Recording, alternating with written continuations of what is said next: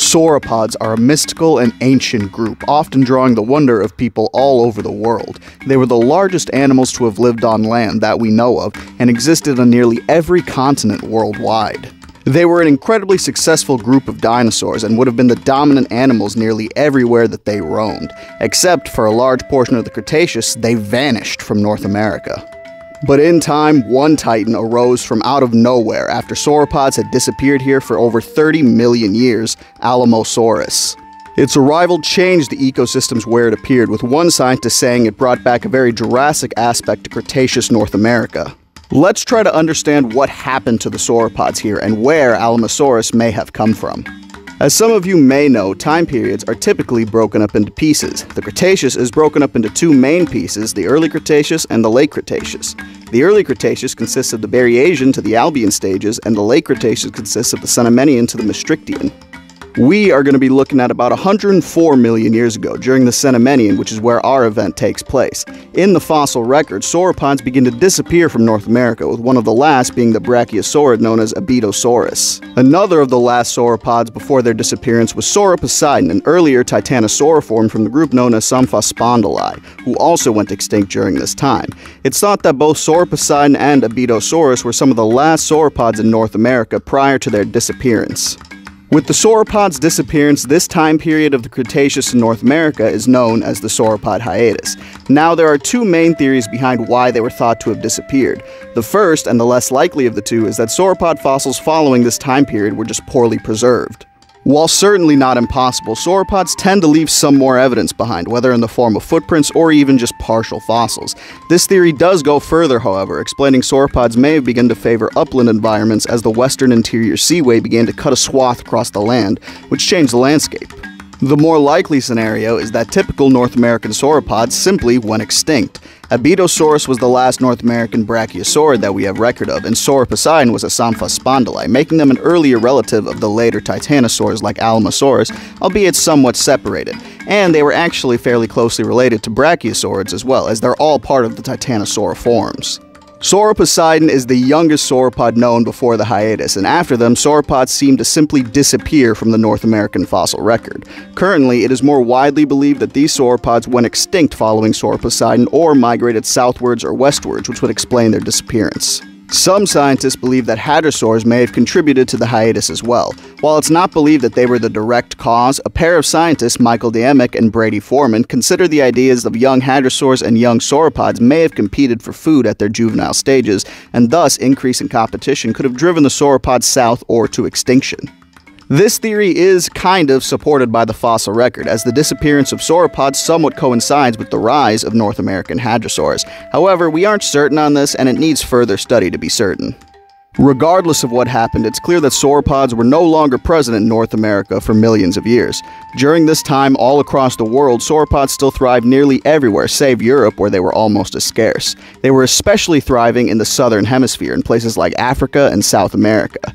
As sauropods disappeared from North America, the titanosaurs, a newer group, began to take over. Titanosaurs are among the least well-preserved sauropods, and their titanic size has made many species contested and confusing over the years. These animals reached absolutely massive sizes, and the oldest known one is Ninja Titan from modern-day Brazil. Unfortunately, these massive animals' origins are shrouded in mystery. Titanosaurs can be found on nearly every continent, so that begs the question, where did they come from? In my opinion, the most likely explanation is that they originally came from Gondwana, one of the previous continents separate from Laurasia, the northern continent at the time. From here, as these continents broke apart, it probably split the titanosaurs apart, eventually creating two distinct lineages for each side of the world. It should be noted that Asian titanosaurs may have crossed into the Americas as well, but this is a lot less likely, because the Bering Land Bridge, which they could have crossed over, was a very high environment and not suitable for sauropods. It should also be noted that during this time, North America had become divided in two by a shallow sea known as the Western Interior Seaway, and Alamosaurus ventured into the westernmost of those continents, Laramidia. While the titanosaurs spread all across the eastern half of the world, with even some small species like Megarosaurus in Europe, the South American animals mostly populated just that, South America. This is where some of the largest sauropods like Argentinosaurus and Patagotitan lived and thrived, and it's currently thought that here is where Alamosaurus came from. Around 70 million years ago, during the Maastrichtian age of the Cretaceous, South America was filled with an abundance of species, including titanosaurs like Australoposeidon and Dreadnoughtus. It was thought that during or just before this time that a bridge had once again formed between North and South America. When and where this occurred is not well known, but it provides the most likely explanation as to Alamosaurus' migration north. Alamosaurus can mostly be found in the southern parts of what would one day become the United States and Mexico. Meanwhile, it is also thought that during this time as Alamosaurus moved north, North American hadrosaurs began to venture into South America. Alamosaurus has a fairly long history, with the original specimen being discovered in 1921 by a man named Charles Gilmore in what is modern-day New Mexico. Now, contrary to popular belief, this animal was not named after the Alamo in San Antonio, Texas, as the animal wasn't found there at this time. Instead, it was named such because of the Ojo Alamo trading post and the geological formation of the same name, and they were given their name by Gilmore as well. The original specimen is just a few pieces of the animal, including its shoulder, and more fossil material would be described by Gilmore in 1946. More and more material would be discovered all across the southern United States in the following years, with a fairly well-preserved juvenile being discovered in 2002. These new specimens, combined with our ever-growing understanding of sauropods over time, have let us understand this behemoth a little bit better. They were absolutely massive, with adults currently thought to reach up to 85 feet or 26 meters in length and weigh over 40 tons. Earlier estimations, as with most sauropods, had them at even more massive sizes, nearly 100 feet long and double their weight at 80 tons. However, as our understanding of sauropods deepened, we understand that these animals had incredible adaptations to lighten their load, so to speak. Sauropods all have pneumaticized bones, like birds, meaning that they are denser but hollow and filled with small struts for support.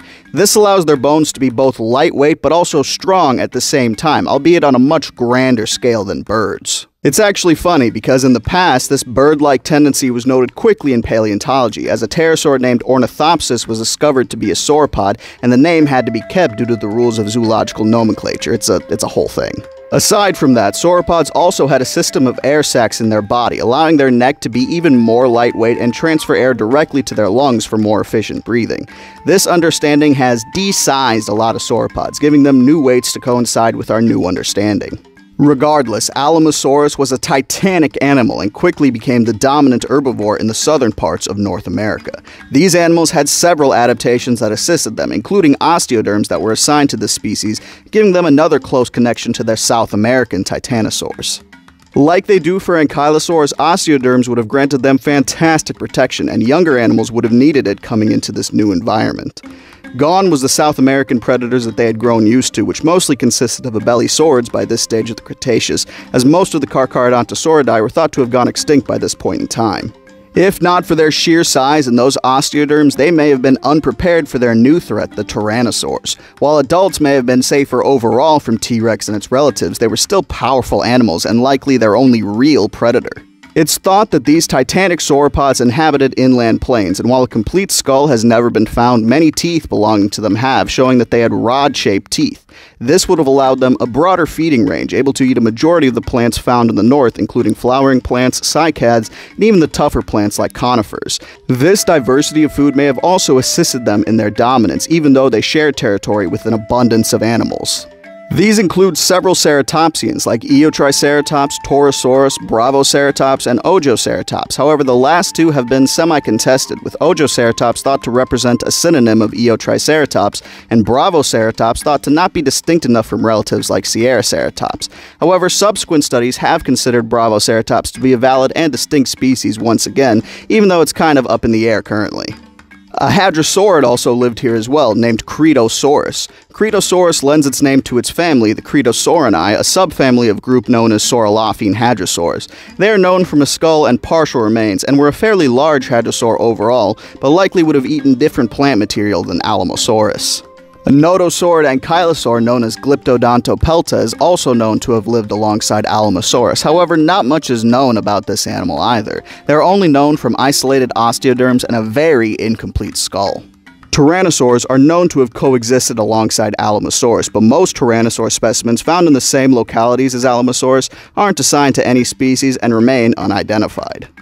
That being said, the specimens are said to be similar to a rex, and it's highly likely that Tyrannosaurus ventured this far south as well, though perhaps not so far south as to cross into the southern hemisphere. Tyrannosaurs would have been the only predators capable of hunting such a massive animal as Alamosaurus in the north, and even then, a full-grown adult would be difficult to kill, even for a rex. Many people also believe that Alamosaurus lived further north, however there has been no evidence of this thus far.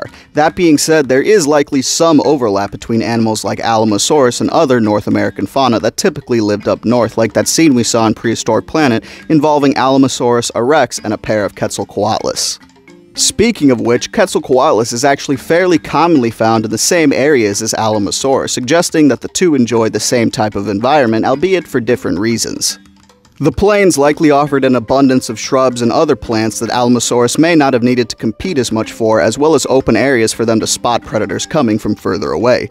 Quetzalcoatlus, on the other hand, likely enjoyed the open areas as easier places to find prey, spotting them more clearly and being able to strike with better accuracy.